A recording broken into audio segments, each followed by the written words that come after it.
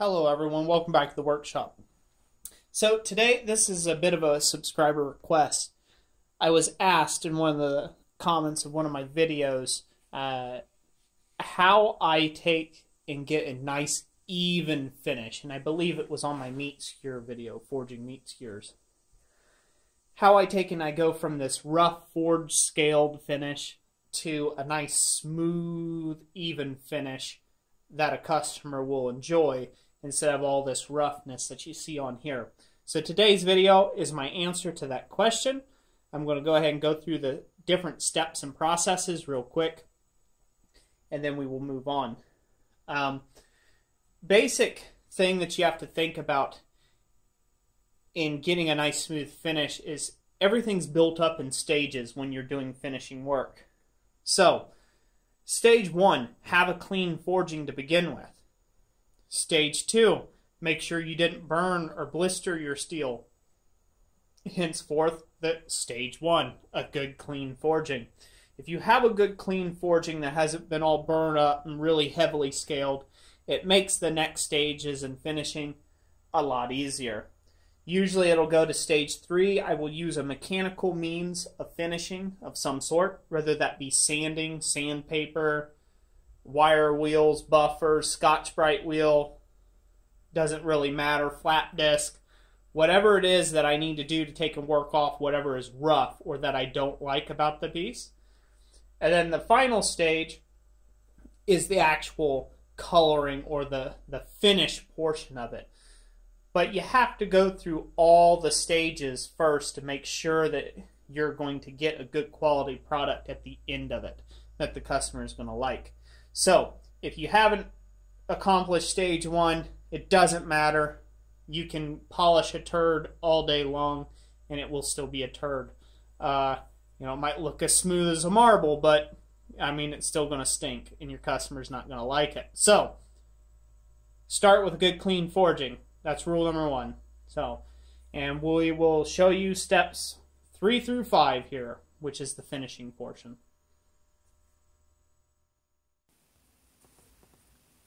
Okay, everyone. So, we've got our rusty, crusty little bar here. We're going to go ahead and clean it up on the wire wheel. Now, whenever you're working with twists, you want to try to work with the direction of the grooves to try to get down deep inside all the grooves and get them all completely cleaned out.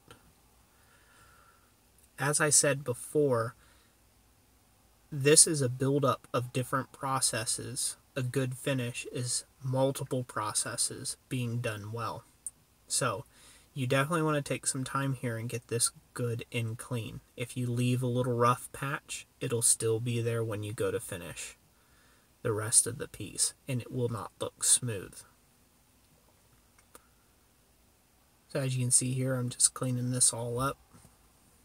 There's really not a whole lot to actually look at here, but you essentially just want to remove anything and everything that you don't want to be seen in your final product. Now, wire wheeling is a slight abrasive process, so in certain instances wire wheeling is not the best choice, but it works very well on forged steel for the most part. As opposed to if you used a flat disc or sandpaper, you would actually have gore marks or score marks that you'll have to clean out of the piece in order for it to look right. So now we're here at the vise, and just like making sure we got a really good clean up on the wire wheel, we're going to make sure that we get a really good even heat on this section of bar. Now, this is just an example piece, and so, this isn't for any specific project, but I hope everybody likes it anyhow. So we're going to get a real nice even heat here, and then I'll be right back with you with the final step.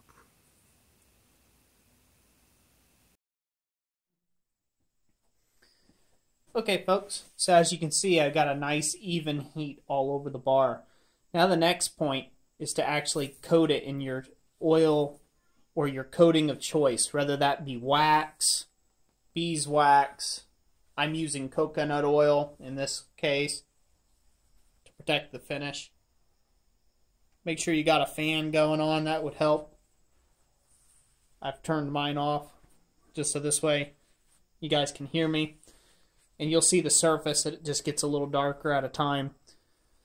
As you can see, because we did the wire wheeling, that created that under sheen to it. You can see that sheen now. So it's still a piece of black metal. It still looks period and correct with forging and forged finish. But it does not look as nasty as, you know, rustic and rough as it could have looked if we would have just left it at a standard forged finish. So, not a whole lot of secret to this.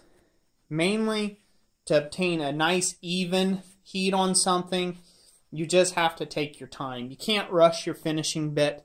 You've put too much work into it at this point to take and rush it. And so, you know, take your time. Get the piece heated up evenly. Make sure you get it all the same color change.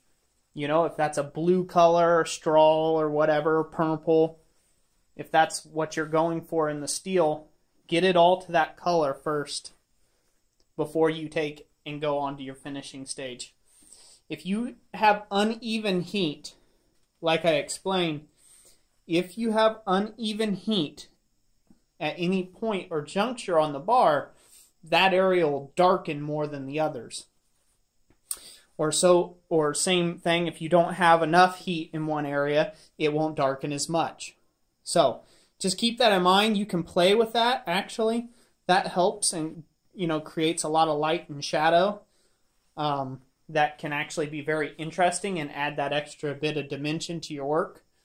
But if you're just going for a nice even finish, there you go.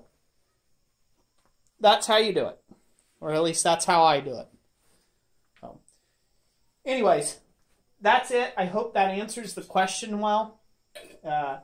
You know, if you guys have any questions about finishing or any sort of techniques you would like me to explain, I will do my best to explain it the way that I do it. It may not always be right or what lines up with someone else's method, and I just frankly don't care. This is just what I do in my shop. You know, I'm more than happy to hear other methods of doing things and finish stuff. I love learning and I love teaching. So anyways, put your comments down in the comment section below or any questions you may have for me. And that'll be it for this video, everyone. So thank you for watching. God bless you all, and we'll catch you on the next one.